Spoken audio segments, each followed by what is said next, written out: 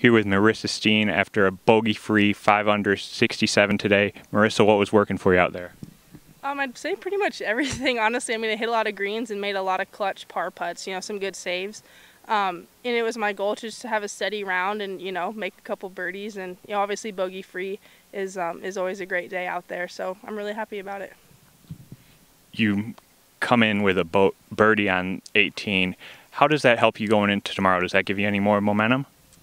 I think so. I don't know. I kind of have my motto is always, once I hole out on 18, except for on Sunday, but, when I hole out on 18, it's, the round's over and, so I still have work to do tomorrow and just really want to focus on tomorrow's round and just doing what I did today, just play steady and, drop in birdies when I can.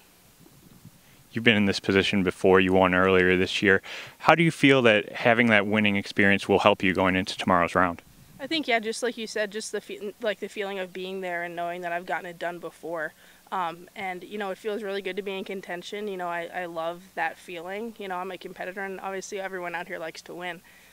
So, I'm just thrilled and just want to have another solid day tomorrow. I'm not going to put pressure on myself or try to shoot a particular number. I just want to go out and hit fairways and greens and then good things will happen. And then finally, what's the plan for the rest of the day? Obviously going to be in one of the last groups tomorrow. What's your game plan?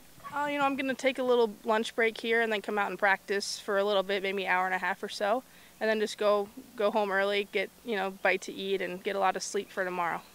All right. Appreciate it. Best of luck tomorrow. Thank you.